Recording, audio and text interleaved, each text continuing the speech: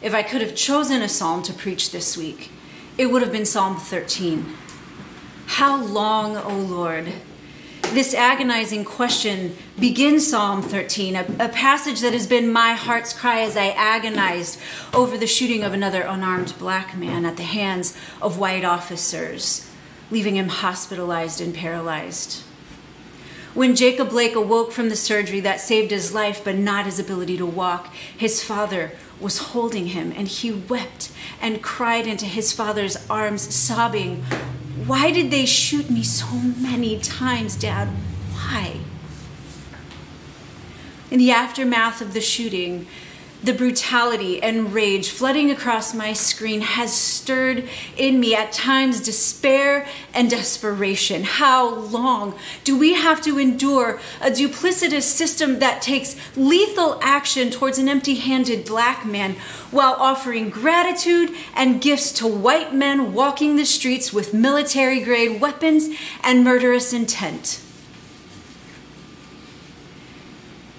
Jacob Blake and the terrible aftermath of the unraveling of Kenosha wasn't the only hard thing that happened this week. There was Hurricane Laura that devastated parts of Louisiana. And there was also the shocking loss of Chadwick Boseman to his battle with cancer, a hero on screen and off. This week, we saw the effects of unchecked political and religious power play out in the deplorable saga of the Falwells, folks whose intoxication with power have made a scandalous and public mockery of our faith. Honestly, these are only the things that have made the news.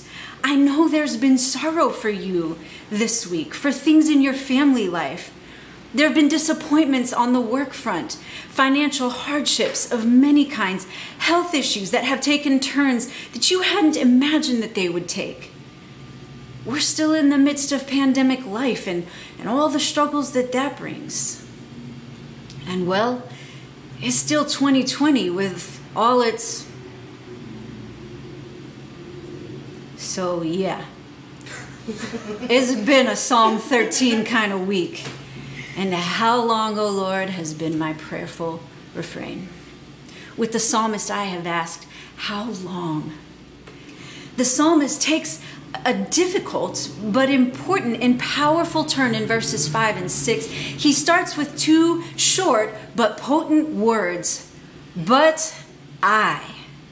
It is important to note that in no way do these words negate the previous longing and grief, but they do indicate a choice and a turn towards agency that is critical to notice.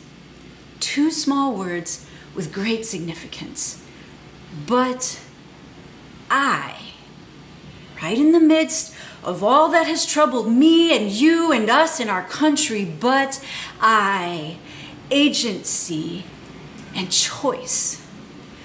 But I trust in your unfailing love. My heart rejoices in your salvation. I will sing the Lord's praise, for he has been good to me.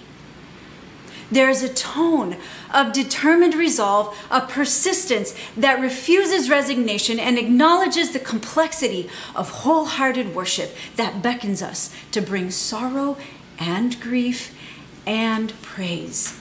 There's the holding of two different things together that are both true at once. Where the psalmist begins is not where the psalmist ends.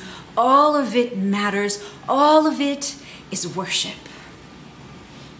The book of Psalms ends with a call for everything that has breath to praise the Lord.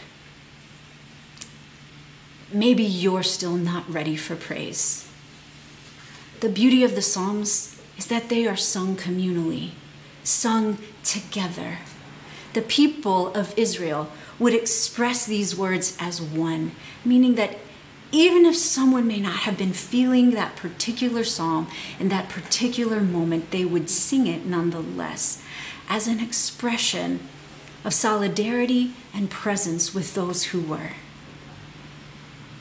That's what it looks like to rejoice with those who rejoice and to mourn with those who mourn. Given all the hardships of today and this week and this year, it may take time for some of us to get to praise from lament and grief. But being in the company of believers who are reminding us of the truth of God's reign may be the North Star we need, and may be the exact strength for our journey that we've been longing for.